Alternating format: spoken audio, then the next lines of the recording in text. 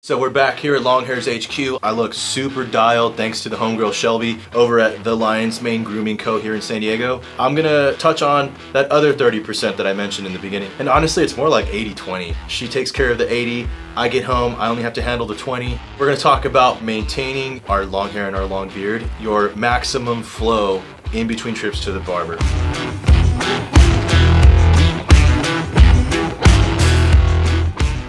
And so part of that 20 really comes down to 4 items in my opinion. Washing and grooming. You know, getting too hot when you have just buckets of hair coming out. Mask problems for guys with a beard. If you have a big beard like I do, you know exactly what I'm talking about already. Some basic general care tips, talking about products. All right, boys, here we go. Washing and maintaining your maximum flow in between trips to the barber. When I look at my beard, I think like, well, my beard, honestly, the hair is longer here than most guys have here. I think of my beard as like a net that just catches just debris and just everyday stuff. I'm walking down the street and I got the pollution getting caught in here. And much like your head, the shampoo is gonna clean the base of the hair, get all that muck out there, all that sebum, all that stuff that builds up. We're really helping keep this hair healthy, keep it hydrated. As far as grooming goes, you know, once in a while I'll give myself a once over, look for any split ends. Split ends are like a weed. They're just gonna keep getting worse and worse, and then eventually you might actually have to cut a sizable chunk of your beard out. So it's better to just get them before they get out of control. Outside of that, it's as simple as just give yourself a once over with a nice comb. You want them to get in there. You know, there's not a lot of space here, right? And obviously there's significantly less hair than up here. We comb it out. We're spreading that natural sebum, our natural oils into our beard. We're helping it stay nice and hydrated and healthy. I mean, having a lot of facial hair is pretty hot, especially in the summer months. When you have that coupled with maximum flow, i.e. having the hair on the back of your head, the back of your head is insulated with hair and the front of your neck is insulated with hair. And so that causes us to sweat and we get the sweat in there and it just gets out of control. I just like to use a hair tie. And obviously not in the front, but I tie up my hair in the back. You take your hair tie. I brought Neo Geo out for y'all today. I'm just gonna do a quick, messy low ball.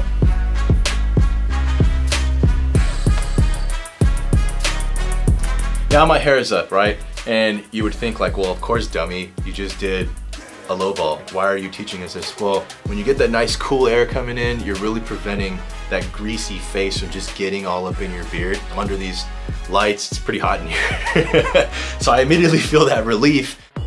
Masks are just a huge problem. They wreck our beard. It's hot in there, we sweat, it gets greasy. It damages our hair and it shapes our hair in a way that we definitely don't want. Especially your mask hooks under the chin. It creates what I call chin bump. It looks terrible. How do we mitigate that? When we were with Shelby, she took the brush and she rolled out my beard and she was blow drying it. So she's essentially training my hair. It hangs straight down instead of rounded. It's a super easy process. You just need, obviously, a brush, ideally a blow dryer. Especially if you got a longer beard like I do, it makes a humongous difference, boys. Just miscellaneous tips, helping you keep your beard nice and dialed. Our hair is a part of our identity, so for me personally, I'm not saying go and just, you know, throw buckets of cash out to buy these products, but as far as stuff that is tried and true and really does work, you always want a nice beard oil, right? That's kind of a staple of having a beard. Not naming any names, but I will say there is a company out there that may or may not have some beard products that might suit all your grooming needs pretty soon. So make sure you're subscribed, make sure you turn on those post notifications so you know when that company might drop those things. Just like the hair on your head, the hair on your face varies from person to person. So you really got to feel it out. Just start light and then just increase it as you feel is necessary. You don't want soaking wet hair, so like not right out of the shower, because naturally oil and water don't mix. So if your hair is just dripping wet and you put the oil in there, the oil is not going to get in. So what you want is right after a nice hot shower, or maybe you just want to wash it in the sink, nice and hot water, get those pores open. After you're done washing and you've dried and your hair is now damp. So just get the oil in there.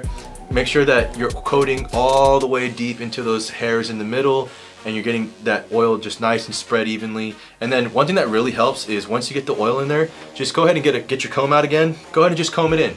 Let the comb do most of the work for you. Definitely you want to get a beard wash, beard conditioner. Nothing too fancy. I mean, we're just trying to keep it clean. We're just trying to keep it hydrated and healthy. All right, boys, so that's all I got for you today. Now, if there's any question that you have that we did not touch on here today, please drop us a comment. I will personally respond to it and get you that answer, because we are your source for all things long hair, including the hair on your face. All right, homies, I'm El Sicario. See ya! You don't have to be a certified hair genius to have epic long hair. But if you want to learn more, come check out our blog. It's sick as f.